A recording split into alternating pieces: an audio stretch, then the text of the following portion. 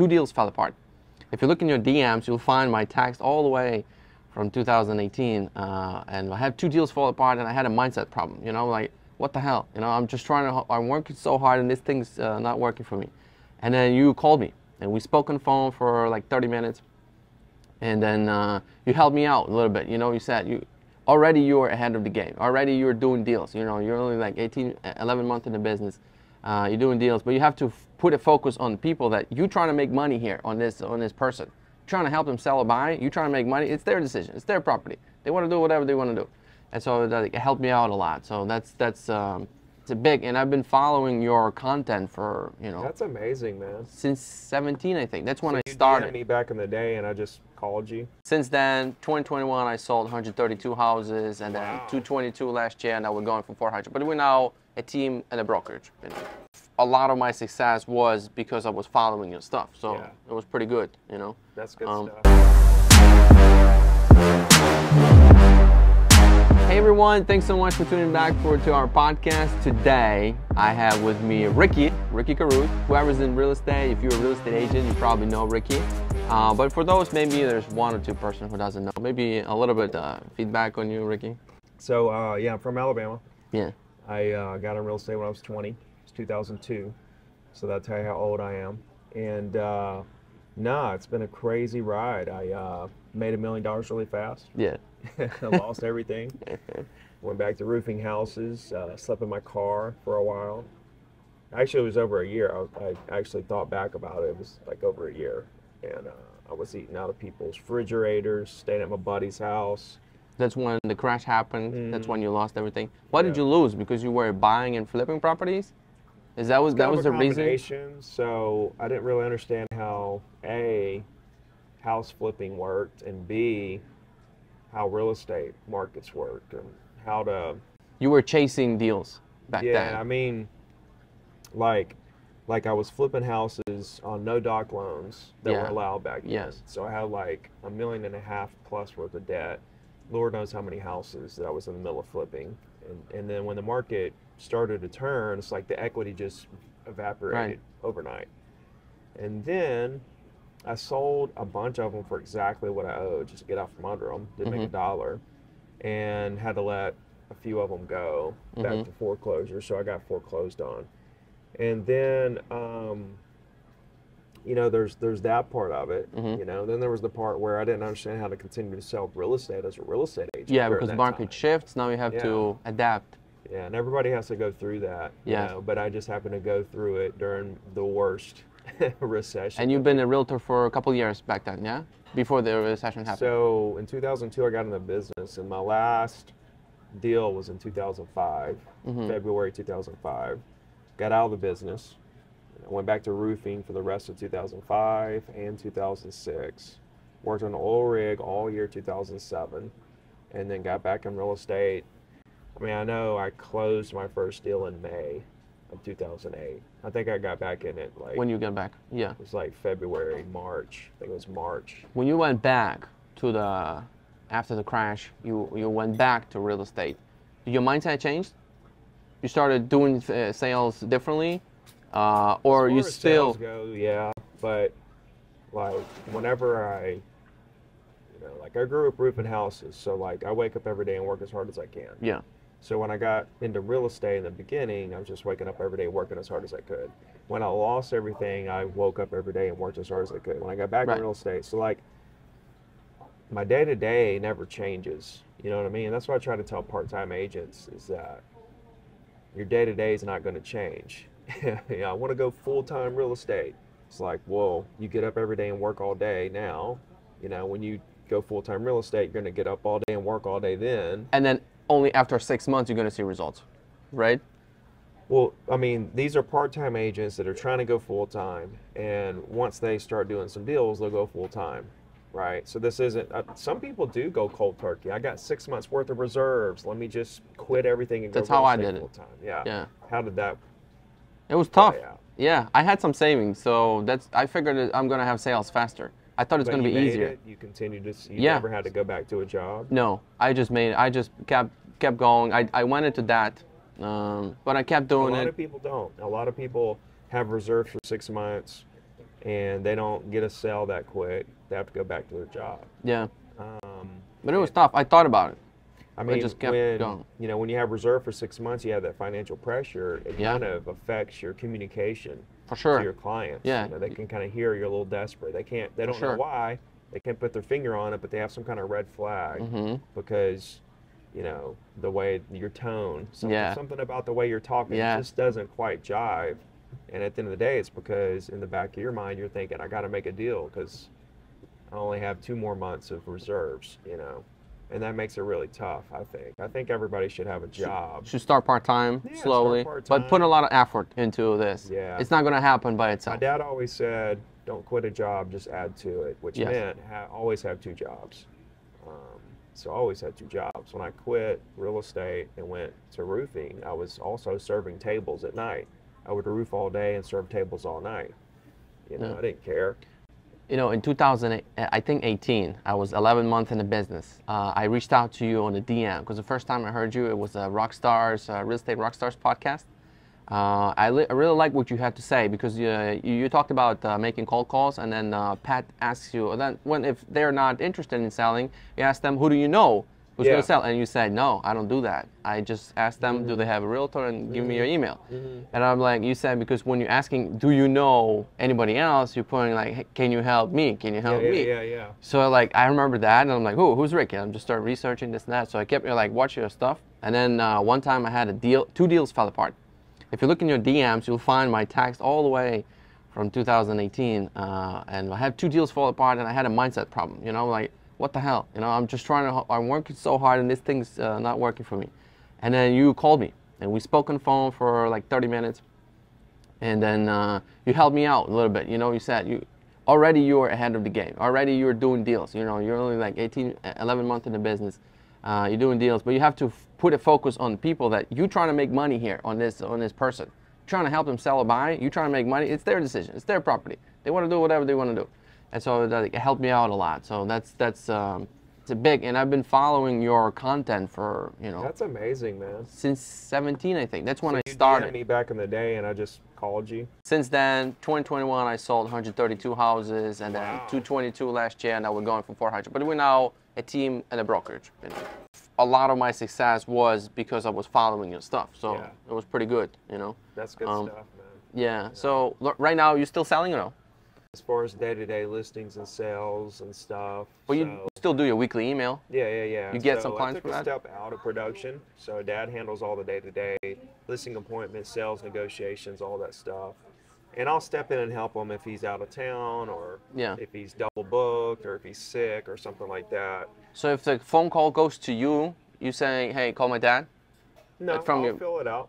Yeah. I'll talk to him and see what they got going on and stuff. Most everybody's calling Dad now, though. Calling dad. Yeah. Because his number's on the weekly email Oh, I see. and on Mostly MLS. sellers. Mostly sellers. Sellers and buyers. Buyers too. Yeah. Like in your like how many? Do you know how many houses you sold throughout the years or no? Over 1,000. Over 1,000. Yeah, over 1,000. And it's mostly sellers, or it's like 50-50? I would say probably 75% sellers. Yeah. Yeah, 75% sellers. But the buyers are mostly sellers who bought. Yeah. Right. So like I focus primarily on property owners. And when you do that, it really creates an efficient business because every client is such a high quality client because they could list, which is the greatest thing to agents ever. You have the power of all the other agents trying to sell that listing Right. for you, and then when they become a buyer, they're the highest quality buyer because they already have experience in buying. So And MLS is such a beautiful tool that we have. We don't have I'm from Ukraine. We don't have that in Ukraine. Like this they this don't have thing. it in Nowhere, probably, except for- Australia, and South Africa, and Brazil. I mean, they're dying. They're crying for MLS. This or is some just kind of structure. Beautiful thing. You put it up there. You have all the brokers in These the other world trying to sell countries, it. the sellers will go out and list their property with like 8 or 10 agents. Yeah. And whoever brings the buyer first wins. Could you imagine every listing you had, there were like 8 other agents who have the same property listed, Yeah. trying to go find the buyer before you do, and you're really racing You know, whoever can find the buyer first wins. It's a completely different mindset. But I've thought about those scenarios and those situations and how I would capitalize under those circumstances. And, you know, I would absolutely, completely annihilate that situation because, like, there's advancements in technology right now in the U.S. that we don't know about. Yeah. Right? Like there's things that'll come for real estate agents, let's just say in 8 years, 10 years, that we're oblivious to it right now. And whenever that advancement technology comes, you know, let's say 15 years from now, the people are going to look at whatever that advancement technology is and say, man, I could never live without this, right? But here we are, 8 years before it comes out, talking about how great MLS is. Before MLS came out, right, in the U.S., the book. Yeah, they had the book and everything else, and agents didn't know MLS was even a thing. Yeah. And they were out there crushing electronic signature, you know. And so in these other countries, I would have such a stack of people looking for properties. Like I would build my inventory of people, probably mostly investors or whatever, looking for properties, right? Whereas as soon as I get this listing, I just boom, email it out to my list of thousands of people that, you know, to my entire database. I would just have such a massive database that I would be able to boom. Commercial real estate is a little bit like that too. You know? Is. Things don't sell on the open market. They usually sell through email or phone call, text. Once a commercial deal hits the open market, normally it's been basically that's not basically a good deal. The trash can for commercial properties. It's like everybody's already looked at it and passed on it. And so now let's throw it out there and see if we can get somebody in the open market. So the goal for the commercial buyer is to get a hold of all the brokers that doing deals and just get on their lists. You know, that's what to get them to send you deals. You mean? Yeah. It just depends on what part of the commercial realm you are. You know, if you're the broker, if you're the buyer, you know, if you're the seller. You know, if you're the buyer, you're looking if you're the deals. buyer, if you're the buyer, having great relationships with the commercial brokers that get these off-market deals where you basically get privy to. You just have to let them know that you're a serious buyer because they're just gonna down the list. Who's the best buyer? You have to kind of build your reputation with the brokers who get the deals. I got a question for you. So your weekly email, right? So you would call. And you would call the owner, and if they say, yeah, I'm not interested, most of them probably not, you get an email. And then you don't follow up. You just keep the email, you do the weekly email. Yeah, I mean, that wasn't ever like the strategy. The strategy was to call them every once in a while, check on them. Yeah. You know, in the back of my mind, you know, that was what I wanted to do. I just never got around to it. Yeah. Like I have a box in my closet that's on real paper. Of every single phone number I ever called of property owners for the last 20 years, right? Because before RedX and auto dialers, you know, I hand out everything. And I wrote everything was written down on a piece of paper, right? Like I would have the 100 numbers that I found, I would write them down on a piece of paper. And I have a box of all those phone numbers with notes and everything. And I kept all that because I was like, I'll call these people again. You know what I mean? But I never did. Yeah. And why not? You were going for the next. And the reason why I never did is not because I was going for the next. If I was just going for the next, then I could have said, okay, let me time block a week to call through my database, right? It wasn't on to the next. It was that I was too busy servicing clients buying properties. And so like for 8 hours, it got to where like for 8 hours, I was literally just showing property, negotiating, writing offers, going to listing appointments, you know. Do you think you could have skipped the calls just by a bunch of emails? No. You think the calls made a difference? Yeah. Everybody wants to cut. I bought a lot of emails, and I sold a lot of properties off that. Because now, like for example, you talk to somebody, you get an email. 5 years down the road, they reach out to you. They don't remember probably your voice anymore. That's one scenario. Another scenario is you call them and they buy something today. Another scenario is they buy something in a month. Another scenario is they buy something in 6 months, year, 2 years, 10 years. So all these scenarios happen, right? It just depends on them and who created the deepest relationship with that. property owner. I remember in the first year, I met one guy. He's also started the same time with me, and we were talking how you grow and I grow, and he says, cold call, Dad, don't do it. Yeah. And I'm like, and I felt so good because I was doing it. I wasn't getting too much business out of it, but I was getting listings in my very first year. I was grabbing listings, pretty good listings at the 2.5% commission. I was super happy with it. And I knew that this would not be my probably scalable business model because I couldn't. It wasn't my passion. You know, I was doing it because I got nothing else to do. I got to do something to make money. And I was looking at him like, this is probably 99% of agents think that it doesn't work. Yeah. It worked. So I got maybe throughout my first couple of years, I probably got like maybe 20, 30, and then referrals from those cold calls that I did. Probably maybe altogether maybe 50 sales I got from the cold calls. But altogether probably grew, and now I don't even know where the deals come from. They're all from referrals. What did you transition to? I have videos. I did a lot of videos and put it out on the Facebook. And I did restaurant reviews videos. Those are where I heard that from Gary Vee.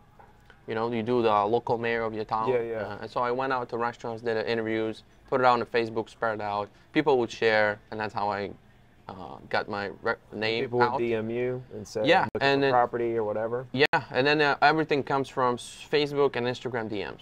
So that's where my client comes. And now client comes from you've been recommended. By who? I don't remember. Some couple people recommended. Yeah. But I went into a little niche, Ukrainians in Chicago. That was my niche because I speak that language, and it was easier for me to talk to that community. Yeah. And so it's a tight group, and so people know each other, and so that's how it was for me. Nice. So like I was a niche, and plus not only niche, I how saw that nobody. How did you get to those people? What'd you do? Did you door knock? Did you do? I mean, how did you? I did a video and sent it to Facebook, local Facebook Ukrainian groups. Yeah. That was my thing. Nice. Yeah. Nice. So I did I know a guy. He sold 75 million, doing just putting listings in Facebook groups. Not a listings, my videos. No, I'm saying I know a guy. For the listings. Oh. Yeah, I know another guy. He took listings and he would put it on Facebook Marketplace, the listing, and they would share that to 10 groups a day. And he sold 75 million. Really? Off of just doing that, you know. So. I know you went to Gary Vee. Hmm? Yeah. I still talk to him. I talk to him every year. Really? We do a once a year meeting. What's how much that cost to meet with Gary? I did 4 Ds, which was 10K. Mm-hmm. So that was go to his office all day. You know, we got to spend a lot of time with him and his team. Yeah. Right? All the different departments of his company. Why did you do it? I wanted to look at him right in the face and say, hey, you know, because you can't really, he doesn't answer DMs, like, you know what I mean? Like, he does, but not all of them. He didn't, I don't think he's ever looked at mine. But I just wanted to be, like, I like to be around energy, you know what I mean? And, like, people like that. But literally, like, when I started into the coaching side of things, I was already doing a lot of the stuff he talks about, but not to the level he talks about it. And then I ran into his content. A buddy showed me one of his videos, and started following him. And then I started applying what he was saying to my coaching business, and that was a big influence in me going for free. And for coaching for free. Yeah, coaching for free. You used to charge, and then you went for free. And then once I went free, everything blew up. You know, like the coaching business blew up. My following blew up. You know, I started to get recognition and speech offers and all this stuff. And I just wanted to tell him face to face, like, you had a big influence in where I'm at and where I'm going. You know, and the whole mission is to reduce the failure rate in the industry. You know, so there's a real philanthropy side of this whole thing, and he had a real big hand in it, even though he didn't even know who I was. Yeah. And so I wanted to A, be around the energy, but B, tell him face to face, you know, what he did for me and stuff. So that was cool. I didn't really get anything out of that day except for just hanging out with him. Yeah. And then I got one of his first NFTs, right, which granted me a 5-minute convo with him once a year for 3 years. I see. And that was, at the time, it was 8,000. But crypto crashed since then. So I think I've had, I got offers for that NFT for $80,000. Yeah, I got it for Wow. 8,000, and I had offers for 80,000. Now I'm getting offers for like 8,000. Hmm. Basically, what I paid for it. Hmm. But you're still gonna keep it, right? Yeah, I'm It's never it, gonna sell it. it's good Well, it's a even good even value. yeah, even after so the NFT gets you like it's tickets to his huge conference every year, Hmm. which I can't go to unfortunately because I'm just speaking at my own conferences and stuff. But the reason I got it is because you got that 5-minute conversation with him once a year. Now, if I knew then what I know now, I would have got a different NFT that got me more time. You could have bought an NFT to go spend all day with your team, at his office, strategizing with him. You could go. There was all kinds of different things. Um, but this next year will be our third year, and then, you know, the utility of the NFT will be gone at that point. So I don't know what he'll do something with it, I'm sure, at Uh-huh. that point. But like it's the first Gary Vee NFT, and he literally was the first one that did a really successful NFT project. I feel like that first NFT, batch is going to be worth a lot of money one day. But even if it's not, I don't really care. I got the value out of I got way more value out of what I paid to what I got. I But really like Gary's style of, one time he said that the sales is just bad marketing. He says that building brand is what lasts long time. That's yeah, what we're all about. We'll pay a lot of more money for the swoosh on a shoe yeah, than just the same shoe without yeah, the thing. And yeah. I literally like his style of giving out free everything, give the tips out. I've got so many clients just because I just give them some tips and then But they he turn charges around for and come stuff back. too, right? So Yeah. he does an NFT project and sells out for 50 Yeah, million. but that was like the big ask after how many years of No, free no, no, stuff? that wasn't the big ass. I mean, there were plenty other big asks that are Yeah, like you don't realize. yeah, You know what I mean? Like the 4Ds. Like I paid 10K yeah. to go sit at his But office. now you're asking for his time, so he has to charge for it. No, I understand, but still at the same time, there's asks. There's been asks the whole time. You know what I mean? It's the allure of the brand, right? Whereas he's not, right? It's VaynerMedia that's charging him 10 grand, not Gary Vee. Yeah, You know what I mean? yeah. Um, so he camouflages it. You know what I'm saying? But he also brings way more value than he ever, asked for. For sure. But that 5-minute conversation every year, we've had two so far, and every single time it's like I have one major question on my mind about my business that I'm just like, man, what do I do here? And then we have the conversation, and then afterwards I have real complete clarity on Yeah. exactly. The same thing Yeah. happened to me when I went to Ryan Serhant office in New York in 2018. He posted on his Instagram, buy 100 of my books, I give you 1 hour of my time. I jumped on it. I was broke. Don't care. Put it on the credit card. I go. So I went there. I didn't hear nothing new. Nothing super new that I didn't know. But just, Was it one-on-one? yes, an hour like this in his office. And he just told me a couple of things that I kind of knew, but I needed to hear from somebody about it. As soon as I hear it, opens up, green light, I go full time. So I just didn't, like this, for me, I sometimes what helps me is just hearing from somebody. Give me that. I want to hear this. Yeah. And as soon as I hear it, same thing with you. When you were putting out content, nothing new, but I heard that from you, and I'm like, I don't hear it from anybody else. I watch the YouTube 24/7. I'm all into this content. Yeah. And only you were pointing out that, losing deals is good stuff. You get your time back.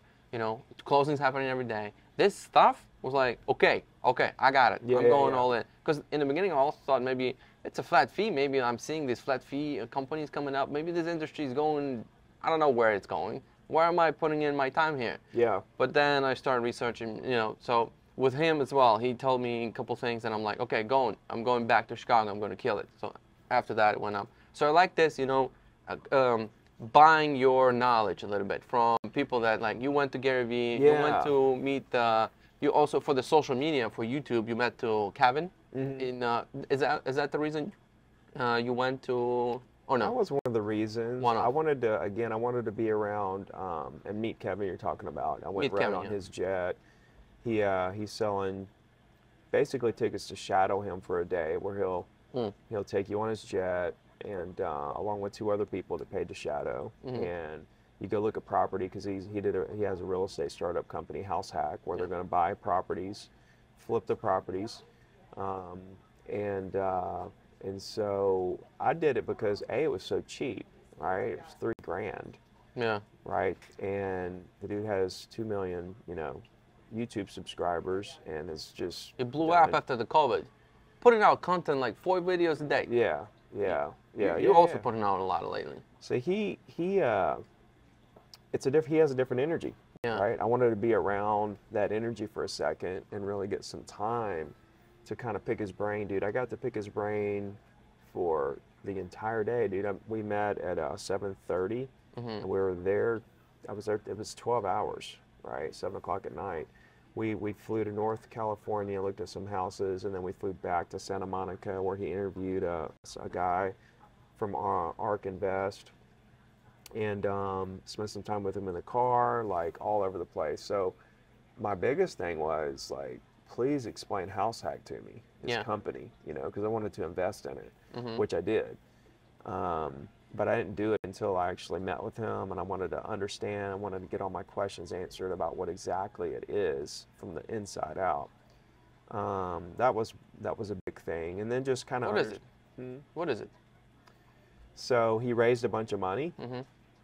and then he has that money sitting in bonds right now, just collecting Yeah. interest until the market bottoms out, Mm. right? So he's spending time right now going from town to town around the West, picking out which cities and towns he wants to invest in.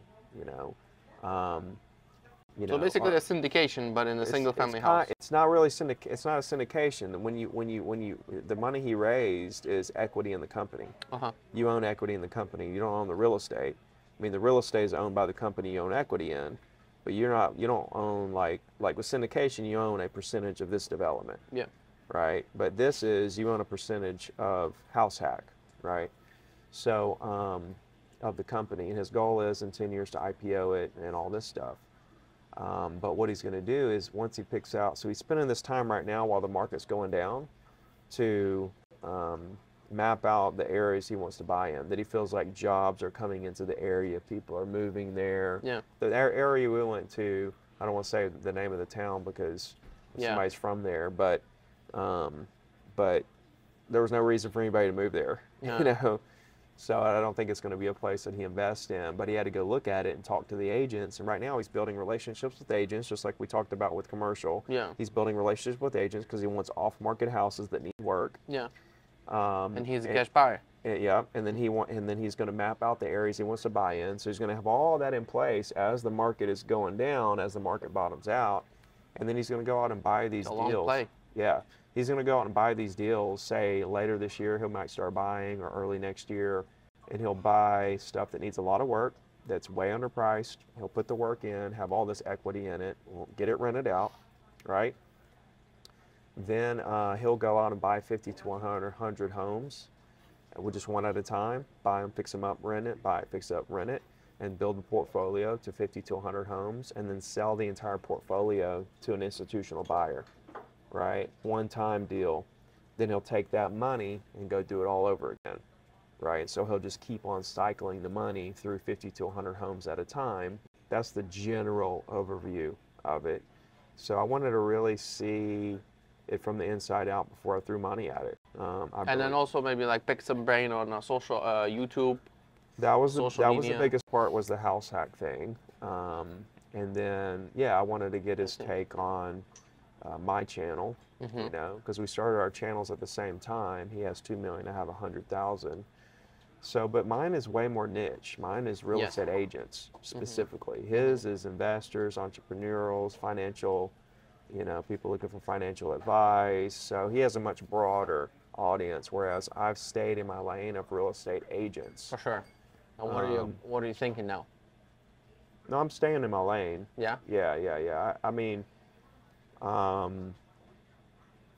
it's not necessarily about number of subscribers, you know, or even views, you know. It's about quality. I've got a very valuable audience Yeah. because it's so niche to real estate agents.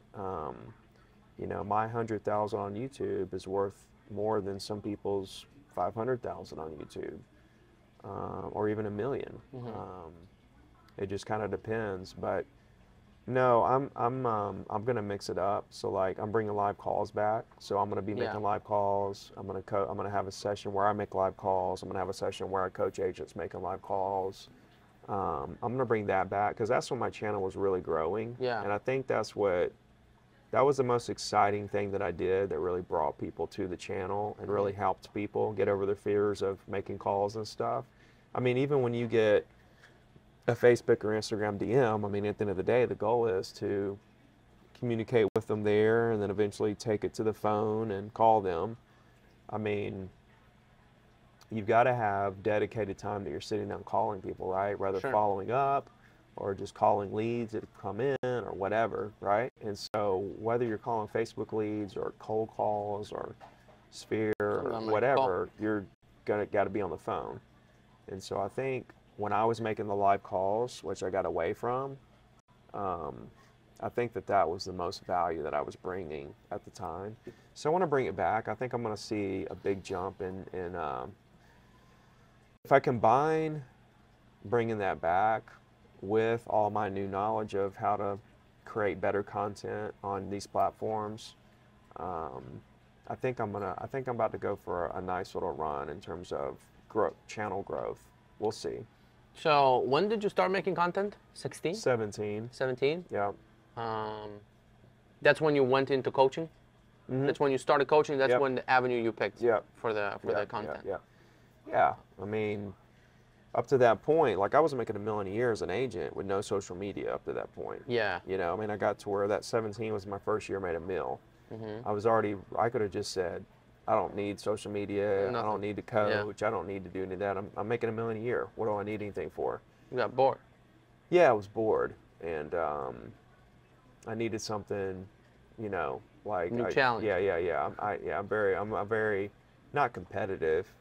Competitive, not the word. I just like to work hard. I just felt like real estate, I wasn't working hard anymore. I was working like 10, 15 hours a week in my business. I was just doing a weekly email. People will call me and say, I want to buy this, and I just write a contract. It was just too easy, you know? That's right.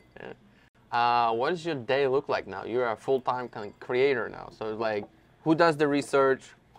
How, do you have it planned out, or is just you? I'm trying to get more like the way I have been creating content. It's kind of like, okay, what's on Ricky's mind today, kind of thing. Yeah. But I'm gonna get a little bit more structured. Like, you know, of course I want to post at least once a day on YouTube. And I'm posting 4 to 6 times a day on Instagram every day. Yeah. I want to post multiple. I mean, I'm posting multiple times now on YouTube every day. I want to have one really good video every day. I may still post multiple times, but I want to kind of have it mapped out a little better. I've been doing a lot of breaking news type stuff. I want to kind of scale that back a tad. I want to do a show where I'm making live calls, a show where I'm coaching an agent making live calls. I want to do a live coaching session where people come on and I give advice on their situations. I want to do a sales training video. It's like 3 steps to get more listings, or, you know, scripts, or, you know, whatever, social media. I want to do one breaking news video about the market, right? Instead of doing like 3 in a week, which is what I've been doing, you know, really take one and really go deep with the current market every week. And then do I have podcasts that I'm posting left and right now. You know, Zoom calls with brokerages and teams, and coaching calls and podcasts that I'm on. You don't post Gary Vee phone calls. Those are private. The ones that I have with Gary, yeah, because they're 5-minute conversations. They're so fast, and the questions I'm asking are just real for you, not for the audience. Yeah. It's super selfish questions, right? Because I'm really trying to like find clarity on stuff that I need. I thought about, okay, I got 5 minutes. Why don't I kind of try to make it like a 5-minute podcast and post, you know, which I may do this last call, which I probably will do, just so I have some content with me and him, you know, jamming for a second. I probably will do that this year since it's our last call. But yeah, that's why, because like, what I'm asking is like, Yeah. fucking help me, For dude. you, Like, not yeah, for the because audience. like I'm having a mental breakdown is what it is Yeah. whenever I'm But it's cool. It's very good for the audience. I want to see that stuff, Mm-hmm. Yeah, yeah. Like, I'm sure you'd love to. Yeah. So you like sit down every day, and then you do like how many So videos? my daily, 4 or yeah, 5 so videos? my daily routine. So like I get up at 4:30, 5 o'clock. Yeah, right? you go to the gym, stuff I like get that. up and read first thing. So I'll read for like 30 minutes or so. Or I may answer some DMs. Kind of depends on how backed up I am on DMs. Like it's really wild now. Like I can hardly keep up. I can see where it's going to get away from me at some point. But I've been able to keep up so far. Like I caught up yesterday on the plane right up here, and now I'm like 3 hours behind. Like I just filled back up, since then. So it's just kind of getting out of control. But I'm at the gym by 6. I meet my dad there. So we live from 6 to 7. Then I'll go home and run 2 miles. And then I'll take a shower and stuff. And then I'm in my office by 8. So then I start like organizing my day. Yeah. And just really figuring out where I need to be when I need to be there. And then from there, it just depends on what's on my schedule there. I may have a podcast I have to do, or a Zoom call, or a coaching call, or a live I'm going to do, may record some videos. But like your YouTube videos is one setup, and then you have a bunch of reels going on Instagram. Yeah. How do you do all this? Yeah, so it's What is it? crazy. It's crazy because I have my desk. It's in a real small room, and so I have my desk. And I have my setup with my mic and everything, and my backdrop with the brick and stuff. Yes. And I have my camera here and lights and everything. And that's where I do my Zoom calls. That's where I do my podcast. And that's where I film my YouTube videos. And then directly across the room from me is a green screen. Mm-hmm. And so what I do is I take the same camera. I have one camera. I take the same camera and I turn it around and set it up on my desk. Okay, looking at the green screen. And this is after I've brainstormed what the reels are going to be and decided if I'm going to sit all the way down on a seat, sit on a stool, or stand. And then I'll get the frame right with the camera, and the settings. You do everything right. on your own? Everything on my own. And I'll get the frame right, the settings, and then turn the lights around this way because they were that way. Turn the lights around this way. and get all set up there. Yeah, and then you crank out like probably 20, 30 out of Yeah, I normally do like 10 to 20 at a time. Yeah. Yeah, I'll do like 10 to 20 because with Instagram, I've got the green screens where I'm looking straight at the camera. Then I've got the podcast clips. Then I've got my speech clips. Then I've got the green screen on Instagram with the article in the background. Yeah, you got to have somebody who edits all this. Twitter quote posts and Yes. stuff like that. So the ones that with captions on the Instagram and the ones with captions on YouTube, those are edited by. I wonder if our reels are edited by the same guy. What do you think, Carlos? You think so? I don't know. We have it. We order it from Fiverr, right, Carlos?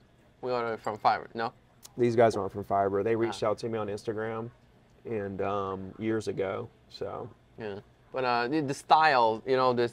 Pretty similar. Yeah. This.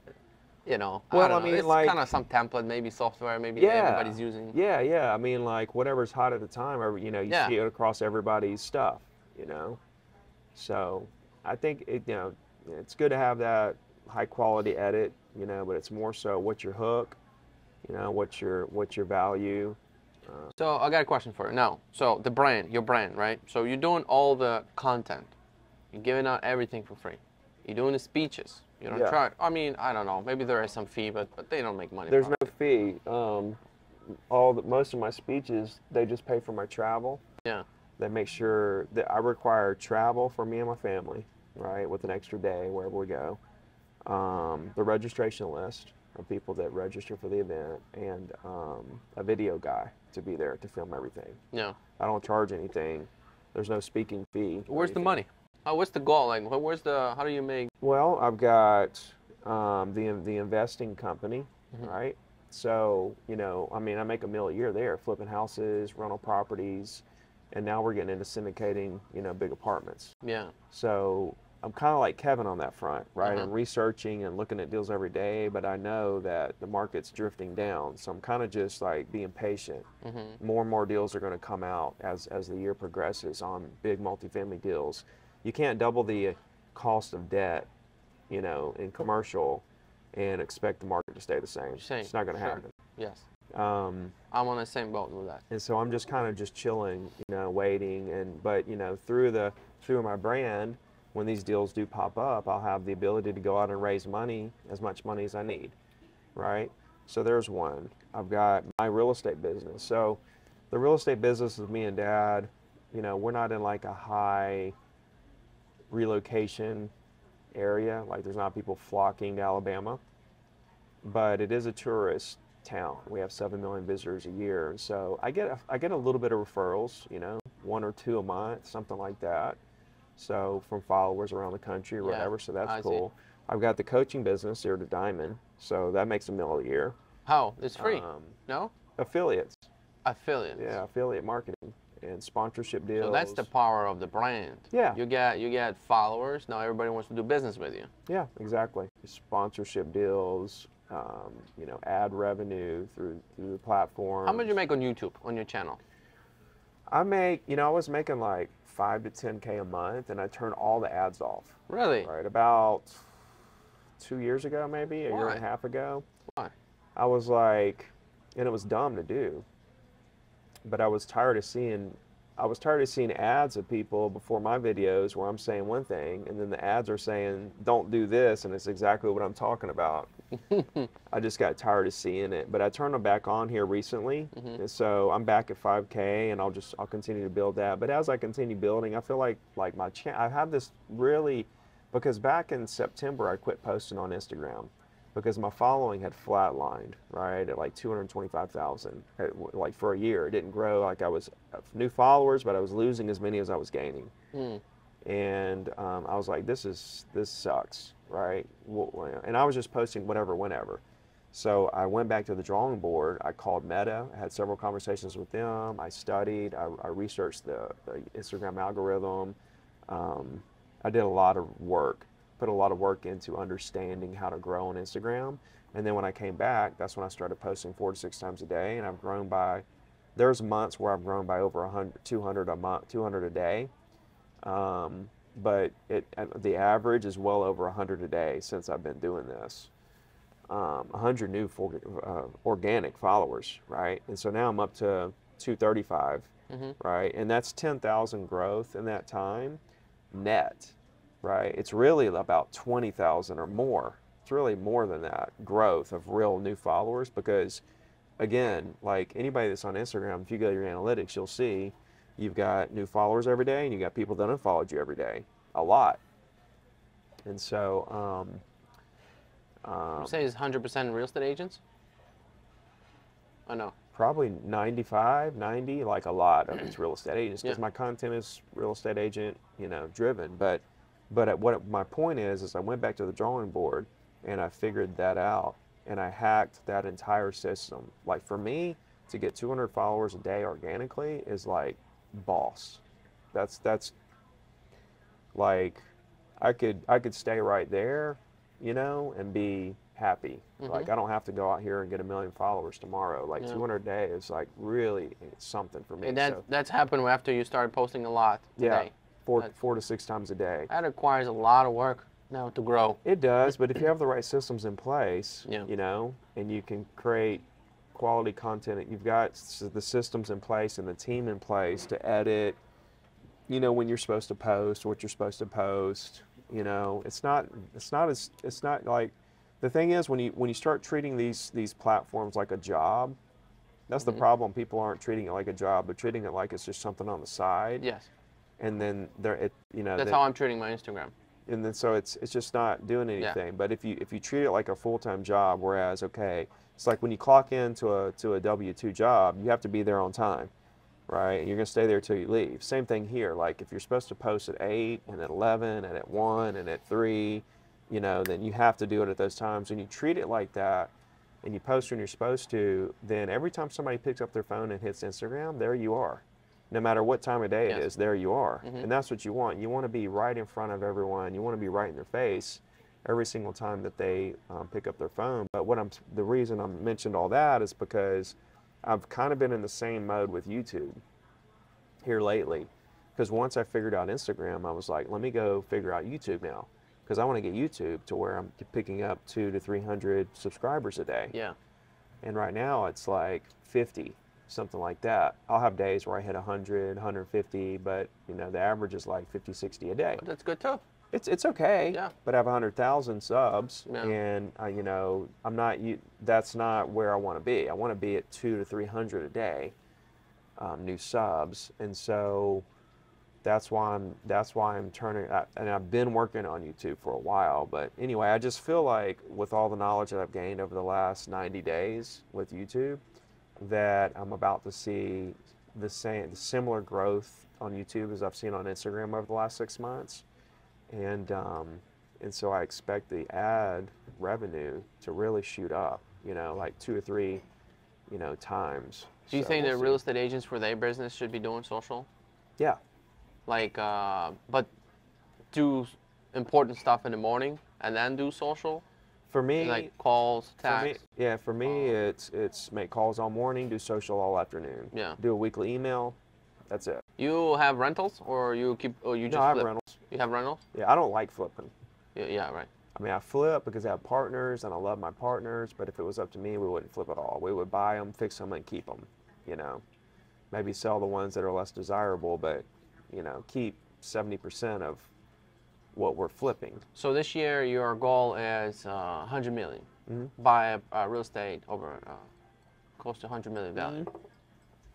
We've taken a swing at a couple. We took a swing at one for 10 mil.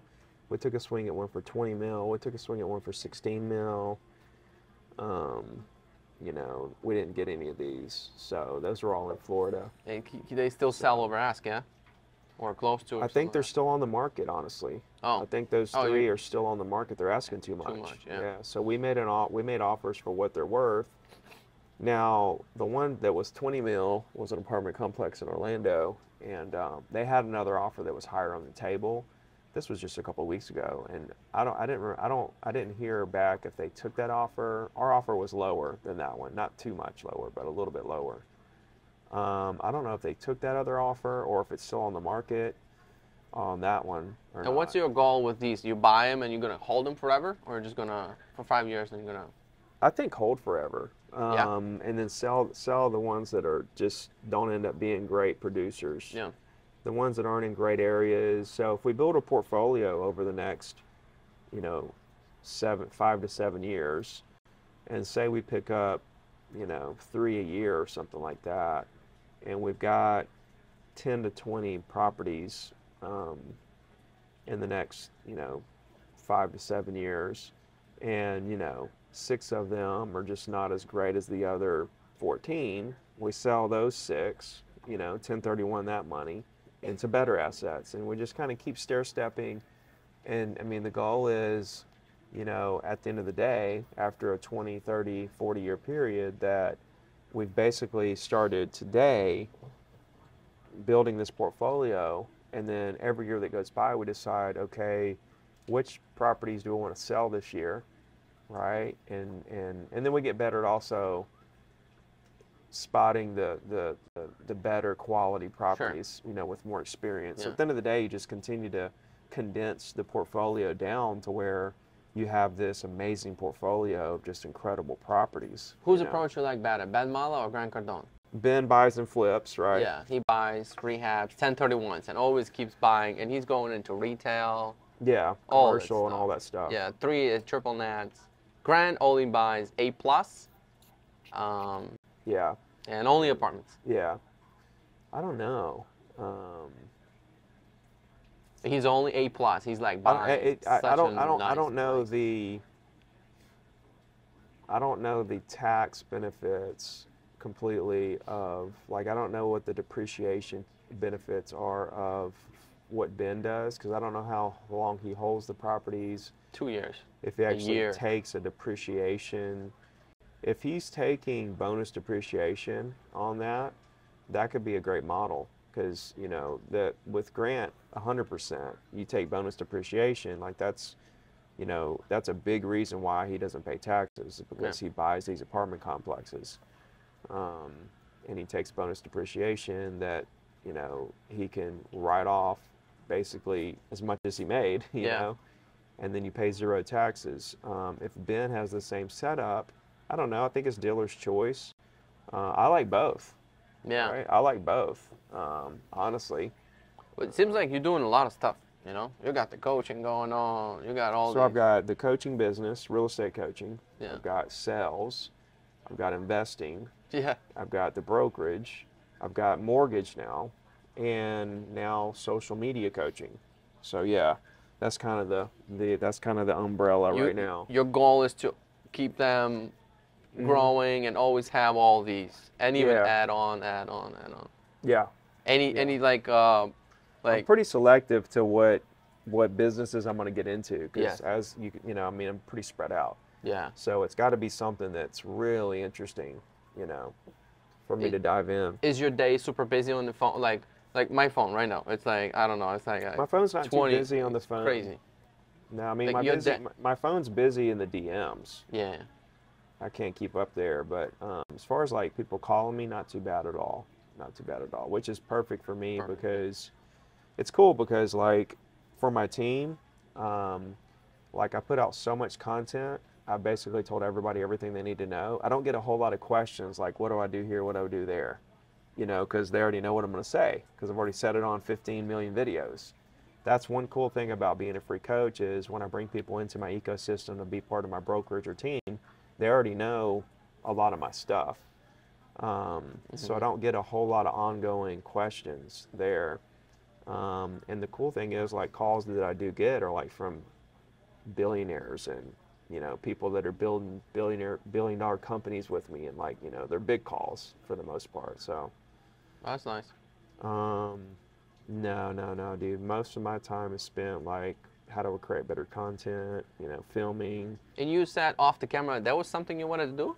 That was your goal? Like before even going into real estate sales? Yeah, because like when you're in the rat race, not before I went into real estate sales. I didn't even know about social media before in real estate sales. Social media wasn't even invented yet when I got into real estate sales. But when I started doing social media back in 2017, you know, it was interesting. I was still doing sales. I mean, I did sales all the way till last year. You know, like last March is when I took a step back. But it did get to a point where I,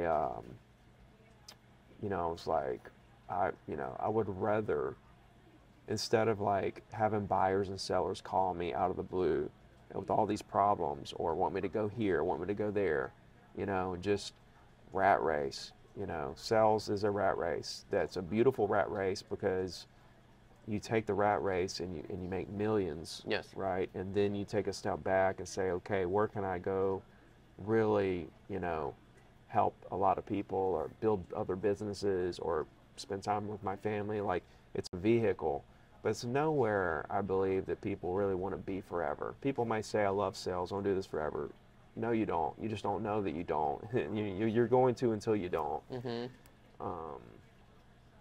But there was a point where I was like, yeah, of course, I'd rather be at home, spending my time brainstorming videos that could actually help millions of people, versus getting a call from an upset seller, or even a happy seller that just wants me to drive 30 minutes to look at a house or whatever. It just didn't excite me anymore. You know, I was getting calls from people that were like wanting to list $1 million homes and stuff, and I was like cringing looking at the caller ID. You know what I mean? I was like, girl, I don't want to talk to this person. You know, like, I know they're calling to list this $1 million piece of property, and I'm like, damn it, I don't want to answer this, right? When you get to that point, but you know that you're looking back 10 years ago, and you were like, I would be happy to get that call. A lot of listeners excited, like, excited, oh my God, because that's life-changing call. Because that's all I had going on. That's all that.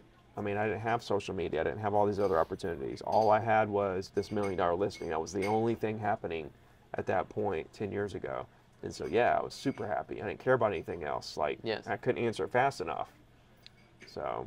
But that's when you see you growing, you know, when this thing doesn't excite you anymore. Well, we were talking about it before, like reinventing yourself, you know.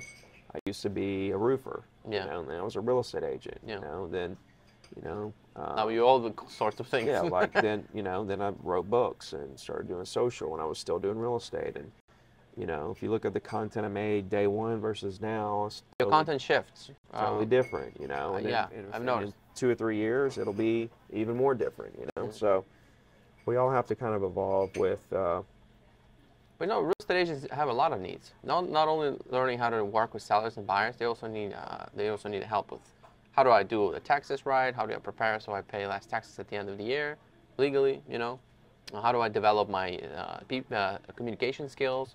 How do I learn the public speaking stuff? All these things, you know, like real estate investing, like Yeah. that's the thing too. A lot of agents don't invest in real estate. They That's sell a it. problem. They sell They it, should. but they don't invest in it. You know? You're the closest person to the deal. Yeah. So that's a big message of mine this year is, number one, the agents that are struggling that got in during COVID, you know, not to quit. You know, if you have to step back and get a job, fine. Yes. Who cares, right? Do that, but don't quit real estate. Quit, Keep yeah. trying. Yeah. That's my loudest message. My next message is buy real estate. For the guys who have saved up money and have a down payment and stuff like that, you should have a strategy like buy 1 property or 2 properties a year, 3 properties a year, whatever. You should be building that portfolio for the day that you don't want to sell real estate anymore, because that day will come and you're going to wish you would have been building this portfolio 5-10 years ago. And the third one is that to do more social media. Mm-hmm. You know, agents need to do more social media. You know, a lot of people are like, oh, do video, do written word. You know, write a blog on a Facebook post, you know, and put an awesome picture of yourself next to a house and run it as an ad. You know, you'll get clicks. You know, there's so many different ways. There's so many ways to use social media. Yeah. I have like a Facebook group for agents in Chicago. Just started recently because I'm building a brokerage, you know, independent.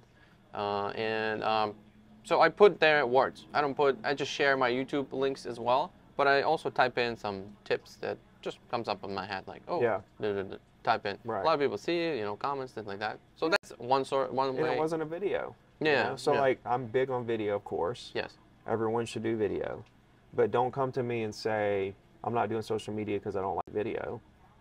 Social media is more than video. Yes. You know, there's images, there's written word, there's ads, there's all kinds of things. You know, on that note, we're probably gonna finish up. I know you have to go. If anybody wants to reach out to you, DM, Instagram, or that's the best place because I don't hardly even look at any other DMs. Yeah. So like if you hit me on LinkedIn or Facebook or something, that's a real hit or miss. Yeah. Zero to Diamond, you know, it's a social media platform. Yeah. I mean, there's 22,000 agents there.